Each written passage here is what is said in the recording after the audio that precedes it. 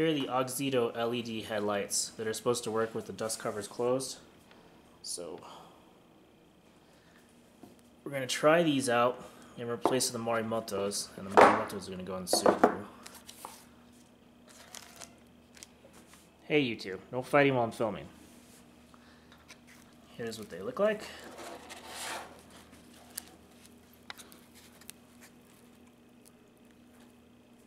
And we'll give them a shot. So here I've retrieved the Morimoto bulb and the adapter from the truck. So I'm going to go ahead and put the camera down here.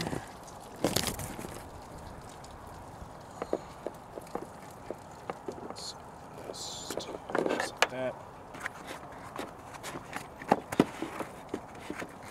And here is our Auxito LED, and you can see it's quite a bit shorter in both dimensions, both sides rather, than the Morimoto is. So here's our plus minus. Well, you can see here is the red and black from the wire that goes in the truck. So we take our plus, we line it up with the red, which in each case is opposite to me here. Clips in real easy. And we just feed our wiring back in to the headlight housing, and then we'll clip the bulb in place. It's easier to clip the bulb in place after you feed the wiring,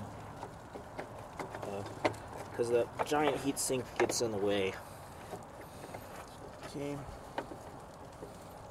We just need to figure out which of the three locking lugs for this headlight go into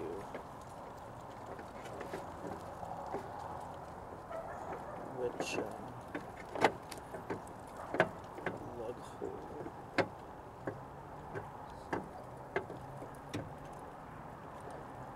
Still put that like that.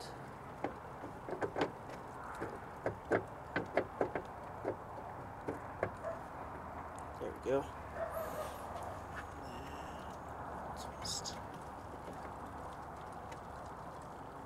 Alright, like a charm. And then last but not least, take our dust cover here. Make sure all this wiring is firmly set inside the housing. So the lock is this way.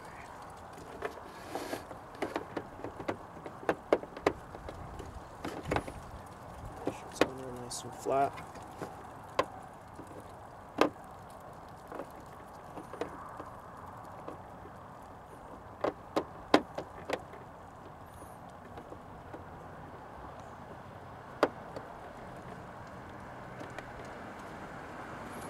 Nope, not quite.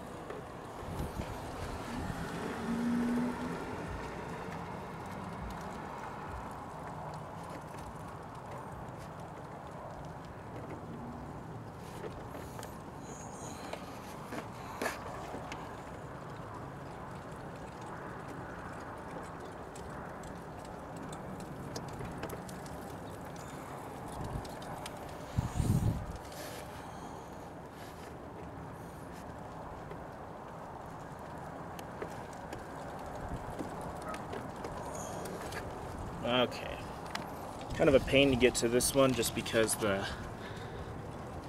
windshield wiper fluid cap's in the way. But as you can see, this is the headlight, and the dust cover is now on.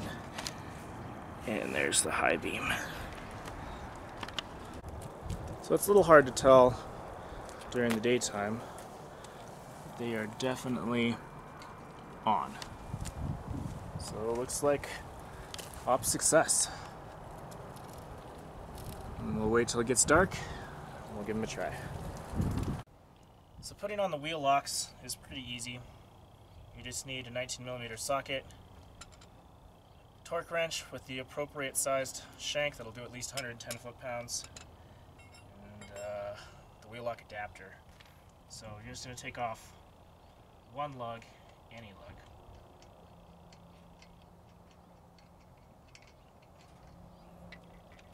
Put the wheel lock lug on.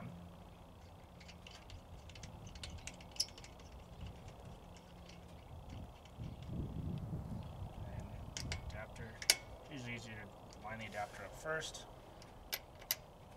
Socket. And torque wrench.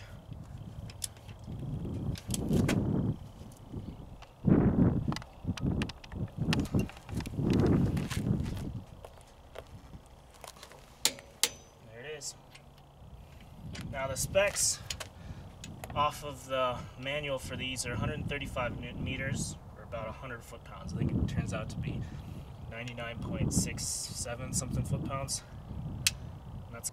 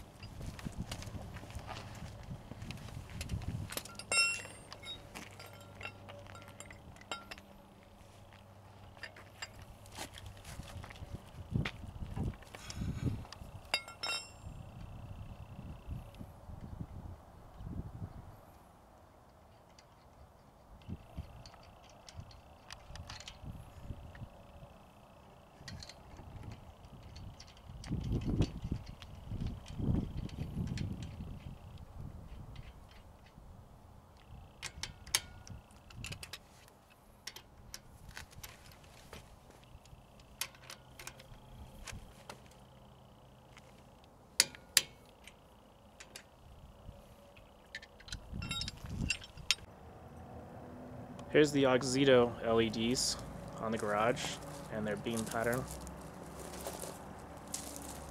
I apologize for the barking, but the neighbor's dog is sometimes loud.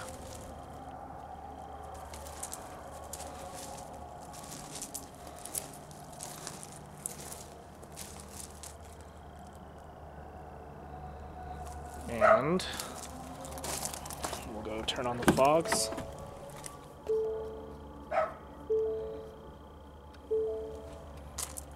Nope, I don't think it's going to work without the engine on.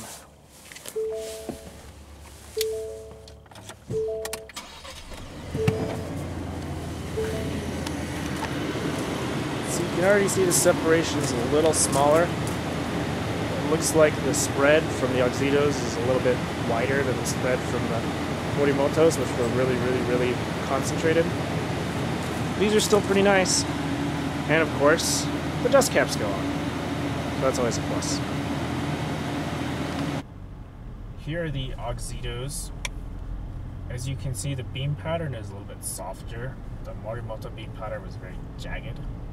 It's not true with the Auxitos, and they're still plenty bright.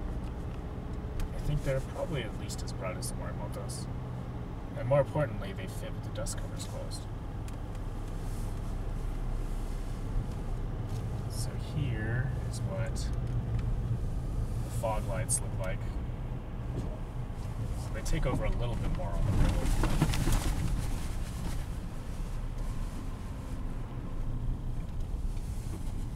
And just for grins, here is what, after I crest this little hill, the high beams look like. We'll have to replace those two at some point. You can see those are still stock because they're not that very bright white color temperature.